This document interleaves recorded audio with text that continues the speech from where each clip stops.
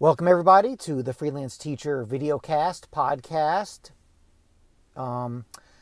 Here in chilly section of the Bronx, mid-30s, we keep getting told that we're going to be getting warm weather, but no, it's cold. It's actually mid-30s, which feels balmy. It was in the 20s and the teens. So I keep waiting for the warming weather that since the mid-80s has been promised, and we're not getting it, so I guess we've got to wait a little bit longer. But let me adjust this a little bit so you guys can see me better. Excellent, that's much better. I want to talk to you about BitChute. The reason why I'm calling this and focusing on BitChute and calling it, I'm going to call it, something like how you can tell that the establishment is losing. Or I might title this, how you can tell when something is winning.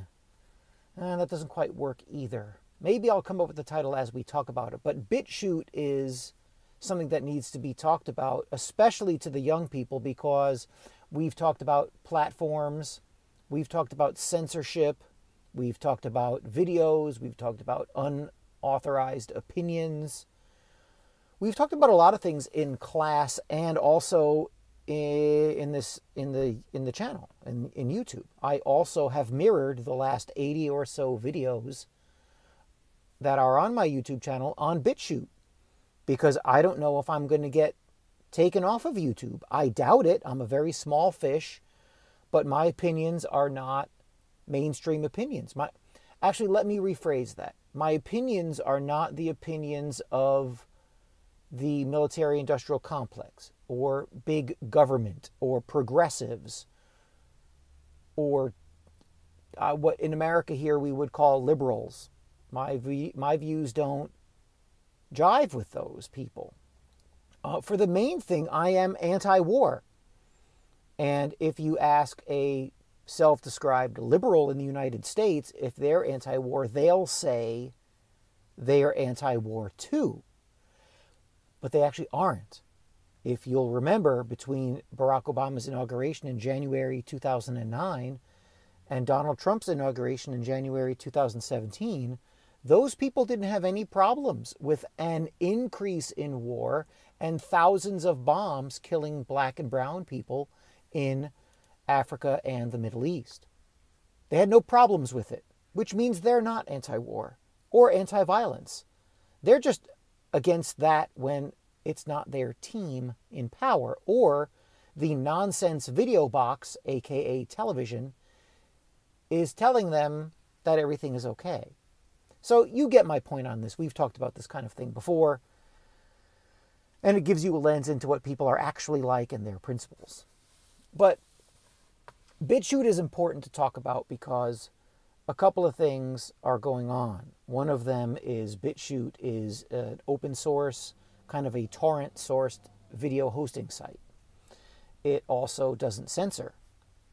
And so the reaction, as I've told you many times, it is the reaction that teaches you a lot.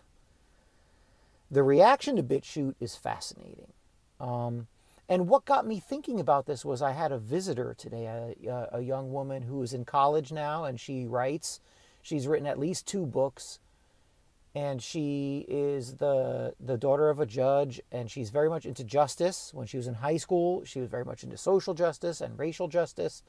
And what I liked about her was that she would think on her own. And what we talked about today that she has recognized that makes her different is that she wants to know even things that don't mesh with majority opinion. She wants to know things that don't even dovetail with her own opinion. And how this came up was she's written about Charlottesville, the Charlottesville fiasco a couple of years ago with the Unite the Right rally, and she has opinions on it, and she's written about it. And I asked her if she'd read the official report on Charlottesville, and it's called the Heaphy Report. And she'd never even heard of it, which is not surprising. Because in the Heaphy Report, it explains in very exacting detail what went on in Charlottesville. And it wasn't what your news is telling you. It was a complicated mess of bad decisions, many of them by government officials, some horrible ones by government officials and law enforcement, and some intentional decisions that were obviously put in place to get people to fight. Decisions put in place to have people battle each other physically, emotionally, verbally, so that the corporate media industrial complex could blame the people they want to blame. In this case, they are basically going after what would be called your garden variety white gun-owning conservative.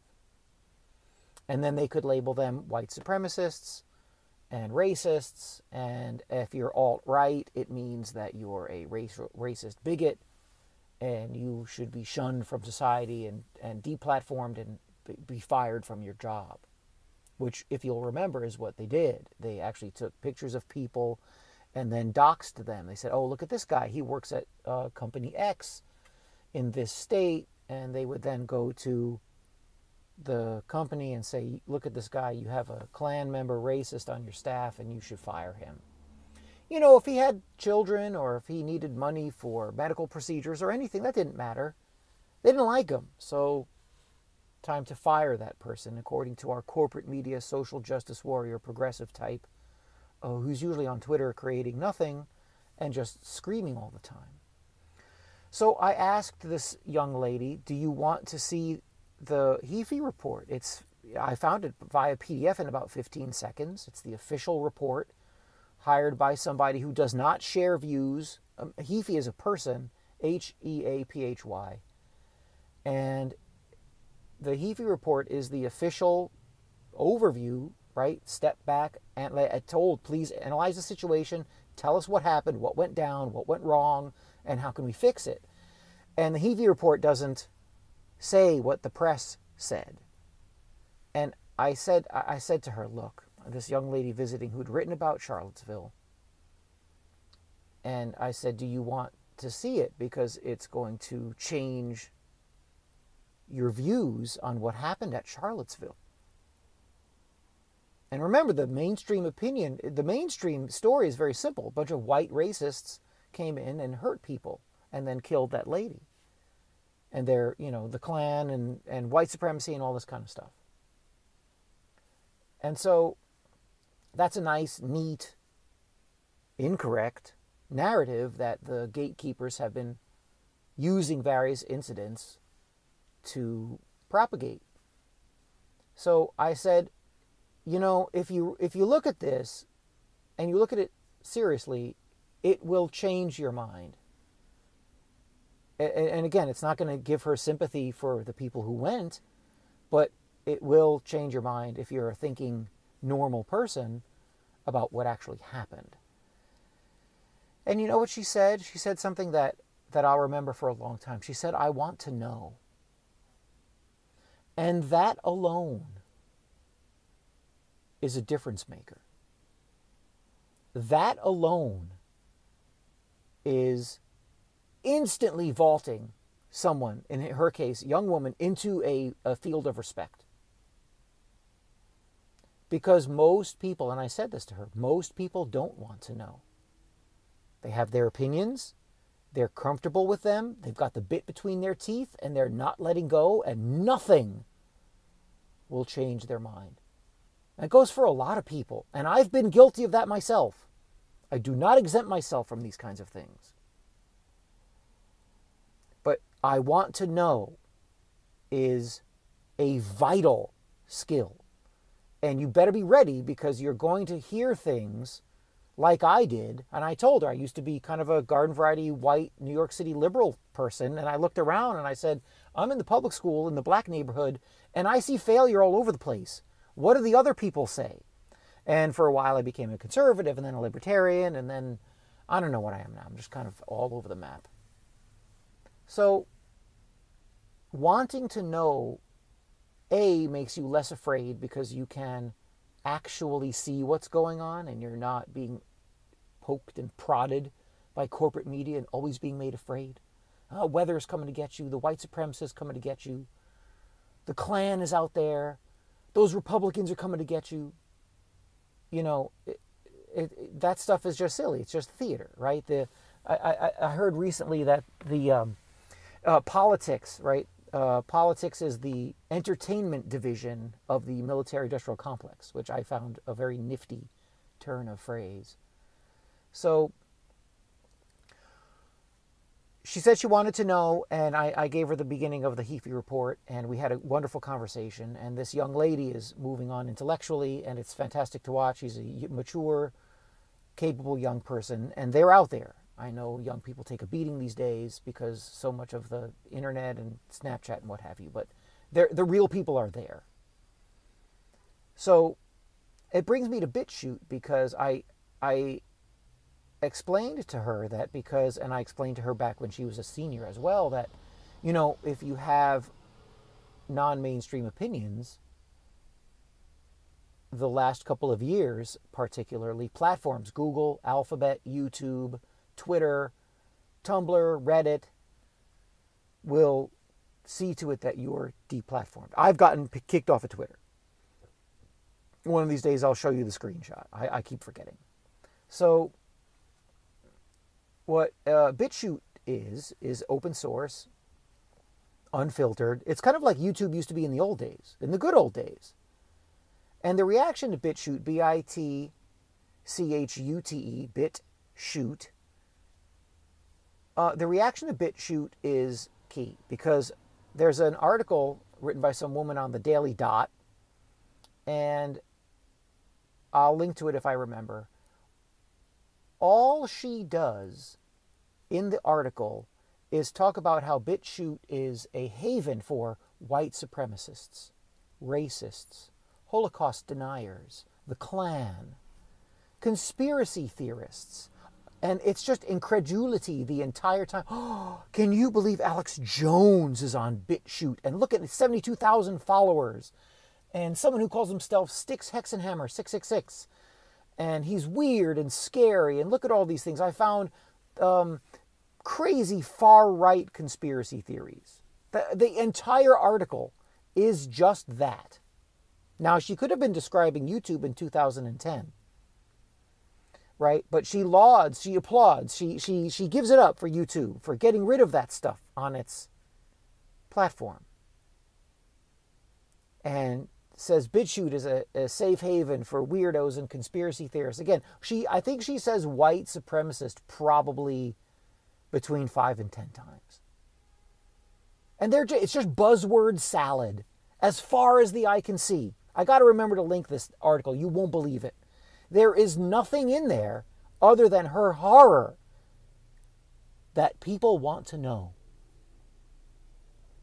And people want to know things. People want to know, why is there a conspiracy about this topic of the moon landing, Sandy Hook?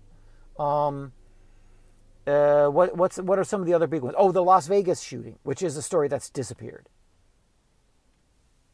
What is going on here? People want to know, and the keepers of the narrative want to hem you into an ever smaller pen.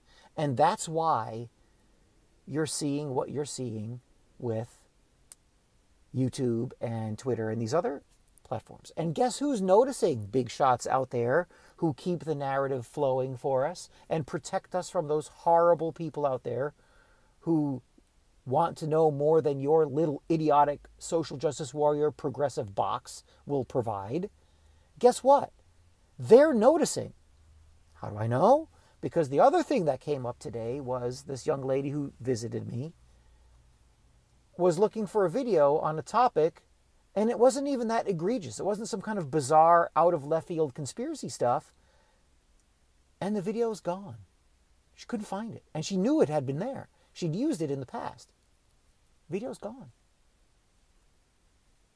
And it caught her because, well, she's learning something. She wants to know more. She wants to go back to that video and use it for proof and evidence and as an augmenting her skill as a narrator, as a truth teller, as a thinker. And the corporate, I don't know what to call these people, these corporate narrative It really is a narrative. These corporate narrative storytellers who want you, as Tom Woods says, to stay within the 3x5 card of acceptable opinion, they've gotten rid of it. And she wanted to see that video. And she had remembered that I'd mentioned that, she was in my class 2016, 2017, that I'd mentioned that the censorship stuff was really ramping up, that they were really starting to censor much more. And when she couldn't find the video, that she knew how to track it down and she knew where to look and it wasn't there, she thought of that. And so the young people are noticing. So you're going to see places that are censoring. Even fundraising sites like Indiegogo or Patreon are going to go the way of the dinosaur, because you've got teenagers and people in their 20s noticing that they can't see what they want to see because they want to know more, and you're not letting them. So BitChute is a place where people can put up even the kooky stuff. In the good old days of YouTube, 08, 09, 2010, 2011, you could find whatever you wanted to find. You wanted the most out there story, it was there. You could track it down. And what happened was people were learning too much. The documentary The Matrix from the late 1990s, that proverbial red pill where you learn what the world is like and you learn how you're being fooled and tricked and bamboozled. A lot of red pills were gobbled up. I knew I took a bottle. I took a bottle of red pills way too fast. Caused some problems. But I'm over it now. You don't have to worry. But that documentary, The Matrix, was what was happening. People were red pilling themselves. And they were learning that the cabal, the grabblers, whatever you want to call them, they were lying to you, that they're fake news. And a last point on the fake news stuff, because I'm kind of rambling here, I apologize, but the article from The Daily Dot by, I can't remember the lady's name, Schroeder, I think is her last name, some shrill SJW type who thinks that you can't handle the stuff that she finds offensive, right? I doubt she even finds it offensive. I'm sure she's been told what to write. Anyway, she says that BitChute and sites like that are filled with fake news. Now, this is somebody who would see CNN and the New York Times as the real news. And you go as far back as the early 2000s and you have the New York Times hiding from American people that their telecom records were being stolen, snooped at by big government, right? The New York Times sat on that story for at least a year. Oh, but the New York Times that's okay. Or all of the major media outlets saying that Saddam Hussein had weapons of mass destruction, which he did not. And what did the corporate media do? It pushed the narrative, because that's what they wanted. Those places, this Schroeder at the Daily Dot, she sees those as legit. And BitChute, an open source, torrent-funded, torrent-made, no censorship place, she finds offensive. Why? There's just so much white supremacy there, and racism, and uncomfortable information on the Holocaust, and hashtags I don't like. And it's really laughable when you think about it. And one thing about wanting to know and taking the red pill and being a person who can handle uncomfortable information, which is most of us, is you learn where to look. You learn from reliable sources. One thing that my former student asked was, how do you learn about these things? Because she'd never heard of the Heaphy Report. And this is an informed, early 20-year-old American woman. And she'd never heard of it. And she's informed. She knows more than the other kids. She gets it. But she never heard of it. So another great question, where do you go for the good information? Well, you don't go to YouTube. Not anymore. You find channels, you find people, you find sources, none of them in corporate media. None. Nothing in corporate media is worth it. They are truly the enemy of the people. Donald Trump was right, and I don't care if it makes you uncomfortable when I say that. They are terrible. And they don't mind it that hundreds of thousands of people were killed in Iraq. And that Fallujah is a white phosphorus death zone with birth defects. They did that. And they don't care. They're upset because, oh, there's white supremacy on BitChute. And, oh my gosh, they talk about, they have these conspiracy theories about the moon and the Holocaust. Oh, OMG. Death of children by the New York Times, peddled by New York Times, Washington Post, CNN, no problem. Someone has an opinion that doesn't fit the narrative. Oh, we gotta get rid of this. I want you to think about that. Death of kids, uncomfortable opinions about things that the narrative keepers don't like. Ah, terrible, terrible. White supremacy. So, now that you know that people go by their emotions, and you know that the corporate media is a joke, bright, shining light. Today, a visitor came in, helped me prioritize that I do have a little bit of an influence on some people, which is a plus. But this young person, this young woman is going to have probably a bigger influence than I do. So when you decide to create, write, speak, get your blog out there. It doesn't matter if you get 3 views on a post or 3,000 views. Say what you have to say. Say it clearly. Don't lie. And have an effective conversation without the controllers of the narrative. Just you and like-minded people in whichever venue you feel is best. That's my message for today. There's no homework. There's no required reading. I just want you to listen and think and analyze and tell the truth as best as you can. Talk to you next time. I'm Doug Marola, the freelance teacher, and I'll see you later.